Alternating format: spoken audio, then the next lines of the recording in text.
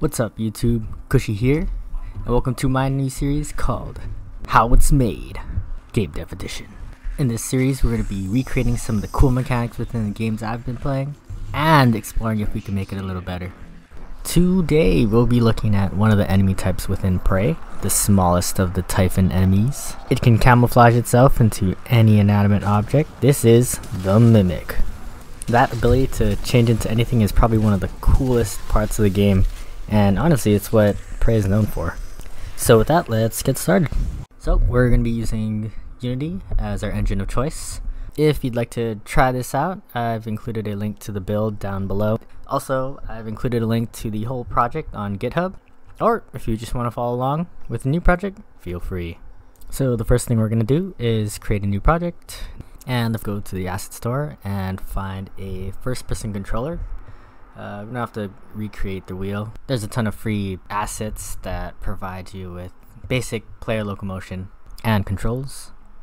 So we're just going to search first person and choose the first asset. This one looks pretty good, so we're just going to download it and import it into our project. Alright, once that's imported, we're going to look through the folders. Let's go into the demo scene, open that up, and check it out. Alright, yeah, this is looking pretty good. The next thing we're going to do is go into our modeling program. In this case, we're going to use Maya. I'm not a modeler at any means, so in this case, we're just going to create a basic prototype of the Mimic. So we're just going to use basic shapes, a sphere for the body and 4 cylindrical shapes for the legs. When that's done, we're just going to export it from Maya and then import it into Unity. Let's drag that into the scene, and as you can notice, it's pretty small, so we're going to scale that up a little bit. As you can see, it's just a basic gray text right now, so let's add a material to it and change that material to black to match the Mimic's color. And the next thing we're going to do is make the Mimic move around this office space. To do that, we're going to use Unity's physics engine and AI pathing tool. So to start off, we have to let Unity know what objects the Mimic can collide with, such as the floor, the walls, the desks, and the pots and plants. So we'll select the world object and mark that as static. This will let the physics engine know that the objects won't be moving and can be used within the pathing tool. We'll then go to our navigation window. We'll then go to the Bake tab and hit Bake. Now when we look into our scene view, we can see all the areas that the Mimic could walk on, marked as blue. Next, we have to tell Unity that the Mimic can interact with the surfaces. So we're going to add another component to the Mimic object, and this one's called a nav mesh agent. And we'll just resize that collider to match the shape of the Mimic.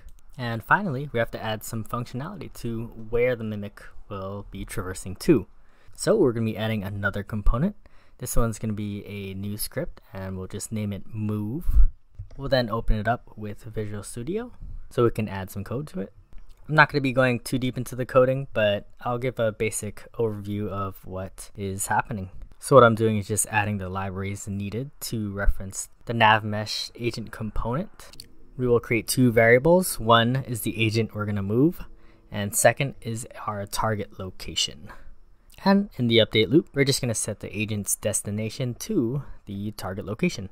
Going back to Unity, now we see that the script is referencing a target location. So we're going to just create a sphere, and we'll drag that onto the script as a reference. Now, time to see if this works. So we'll hit play, and as you can see, the Mimic follows the sphere. And we can move the sphere around, and it'll always follow the sphere. So the next thing we'll be working on is the animations for the Mimic. So the first thing we need is a animation controller. So we'll create that, and this will drive our animation states. Next, on the Mimic, we'll add the animator component and then hook up the controller that we just made. Then we'll open up the controller and add 2 states, a idle state and a walking state. Finally, we'll add the motion that corresponds to those states. So we'll open up the animation window and create a new one. From here, we can hit the record button, and any changes that we make will be reflected into the animation. So for the idle animation, we're just going to make the body bob up and down. And we'll create a second animation called walking and just rotate the legs outwards.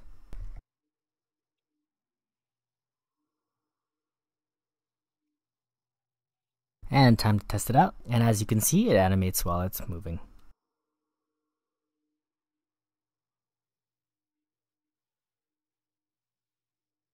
Finally, to make the mimic turn into any object, we're going to do a little bit more scripting. So we'll add another script component to the mimic, and we'll call this one change form. There's a lot that I added to this script, but I'll try to break it down for you. So we're going to create a list that will hold all our game objects that our mimic can turn into.